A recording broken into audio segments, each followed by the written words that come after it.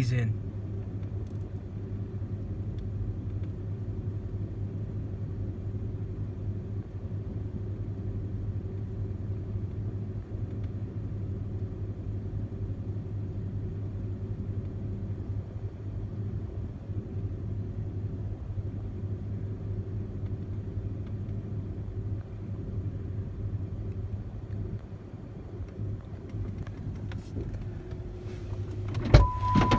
Was a Klan member.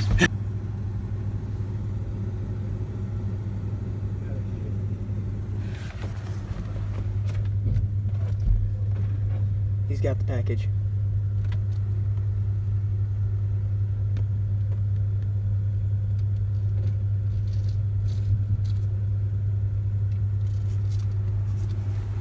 We're picking up his kids for him.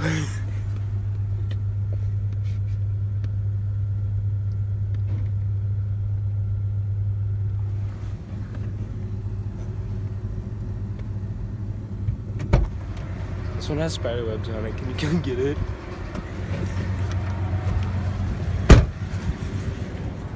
I think it's big. Oh shit, this is gonna fly out everywhere. Yeah, this one's like 4 years old. This one's got old ropes from hangings.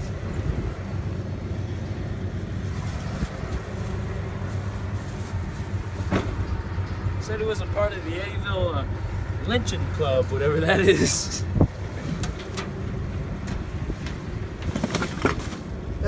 It's covered in. Oh, it's dripping.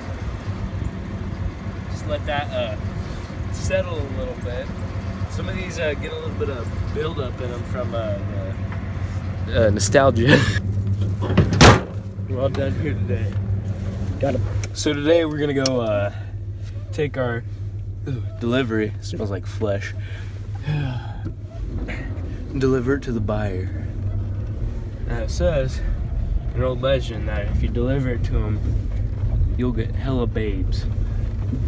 And if you know anything about Eli, he loves babes, but he don't mess with no thoughts. Strolling through Eddyville, this piece of garbage town, a bunch of garbage people everywhere. I mean, that guy was a Klan member and he just let a black person into his house. He literally said, "Come on in." And I was like,